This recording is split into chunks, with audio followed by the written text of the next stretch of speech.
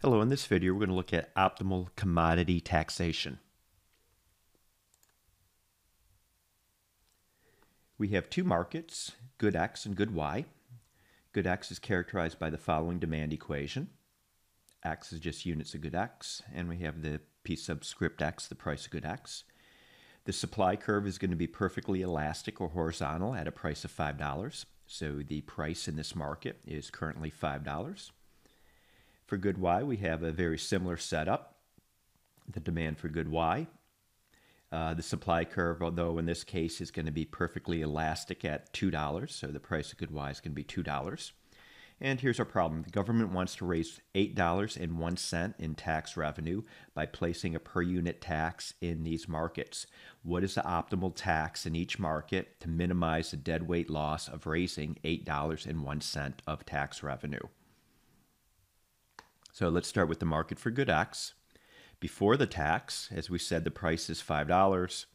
And so the equilibrium quantity, plugging is $5 into the demand, consumers would buy 5 units.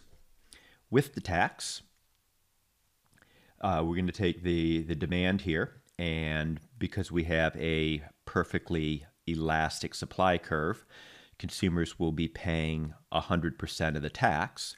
So with a tax, the consumers are going to pay the seller's P subscript X, and then they're going to pay the government this T subscript X.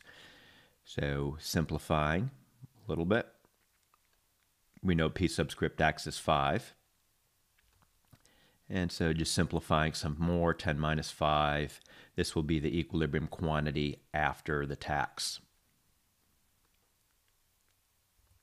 And the deadweight loss, just going to be, think of an area of a triangle, 1/2 base times height. The height of the triangle is going to be the size of the tax. And the change in X is going to reflect the change in the equilibrium quantities before and after the tax has been implemented. So let's get the change in X. So the change in X is going to be the equilibrium quantity before the tax, which is 5, minus the equilibrium quantity after the tax, this X subscript T. So making a substitution in for X subscript T, which we found up here is 5 minus the tax. This just simplifies very nicely down to the tax in the market for good X. So now just putting this T subscript X in for the change in X.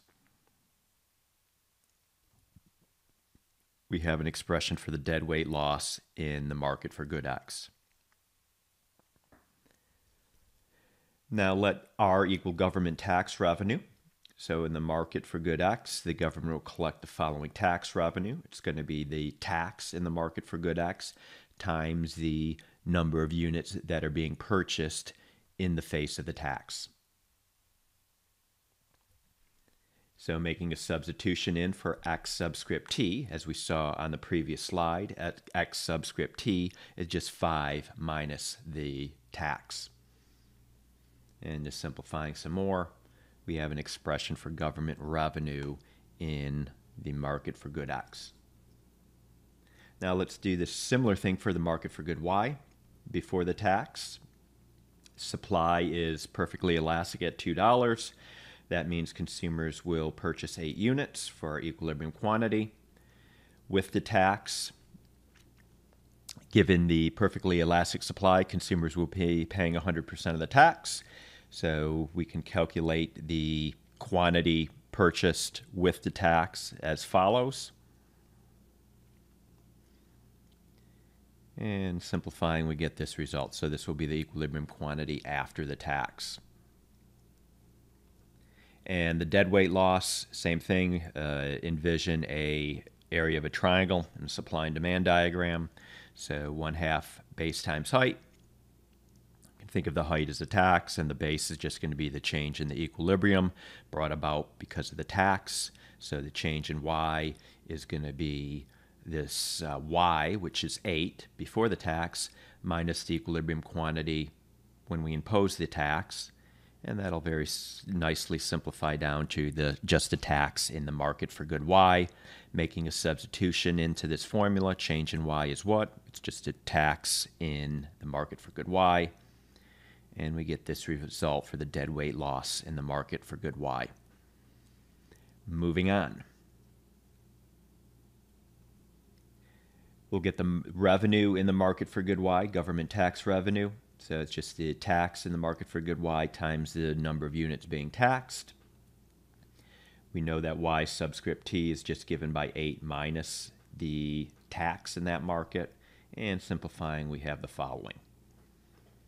Okay, now we can look at the optimal taxation by minimizing the sum of deadweight losses subject to the government constraint of raising $8.01 of tax revenue. So here is the government constraint.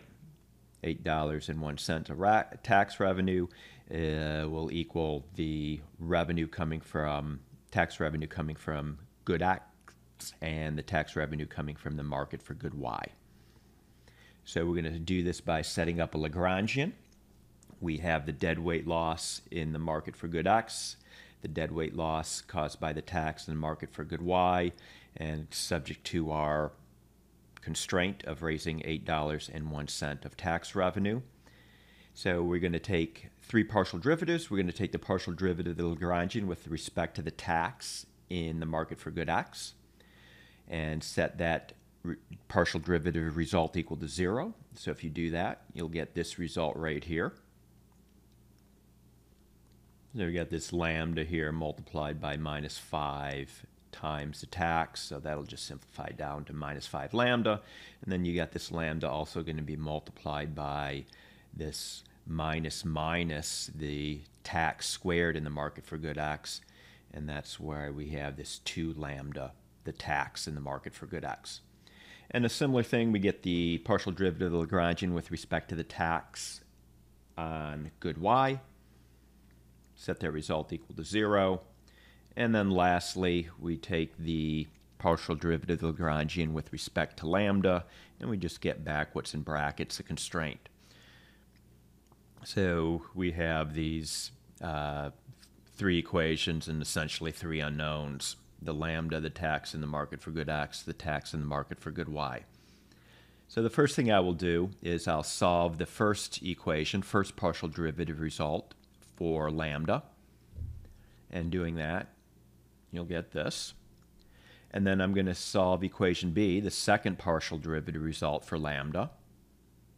And then I'm going to set those 2 lambdas equal to one another. And just simplify this.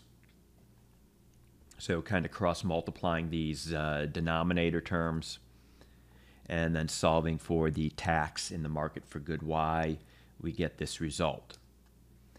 And now we're going to plug this result back into equation C. Here's our equation C. And where we have the T subscript Y, we're going to replace that with 1.6 times T subscript X. So making that substitution. And now simplifying. And simplifying some more. We have a quadratic equation. I'll skip the details of this solution. So the tax in the market for good X is going to be 50 cents. We're going to ignore the larger tax of 4.5. That would come at a much, much higher deadweight loss. Okay, we're trying to minimize the deadweight loss. We're going to pick the smaller number here. So the optimal tax in the market for good X is 50 cents per unit. And therefore, the optimal tax in the market for good Y is going to be 1.6 times this 0.5 or 80 cents per unit. So let's look at what's going on after tax in each market. So consumers are going to pay $5.50 per unit. And as a result, consumers will buy only 4.5 units. The tax revenue that government collects in this market for good X is going to be $2.25. And now let's look at what's going on in the market for good Y. Consumers are going to pay $2.80 a unit. $2 to the sellers, 80 cents each to the government. And 7.2 units will be purchased after taxes. And the government tax revenue coming from this market will be $5.76. So total tax revenue is indeed $8.01. Now let's just check our answer by looking at the inverse elasticity rule, the Ramsey rule to minimize a deadweight loss from raising a fixed amount of government revenue. Tells us that the tax rate of good X divided by the tax rate of good Y should equal the elasticity of demand for good Y divided by the elasticity of demand for good X.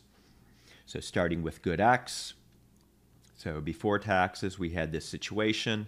We can calculate the elasticity of demand using our formula here, and in the market for good X, the elasticity of demand is -1 before taxes, and the tax rate on this good is just going to be the tax divided by the $5. Now doing a similar thing for good Y, let's calculate the price elasticity of demand for good Y before taxes, and we get -0.25. And the tax rate for good Y is just going to be this 80 cents that we found earlier divided by $2. So plugging all our information into this inverse elasticity rule, tax rate on good X is 10%. Tax rate on good Y in the denominator is 40%. The elasticity of demand for good Y is -0.25. Elasticity of demand down here for good X is -1. And indeed, these things are equal. So we did find the optimal per unit tax in each market. Okay, that's it. Hope you found this video helpful.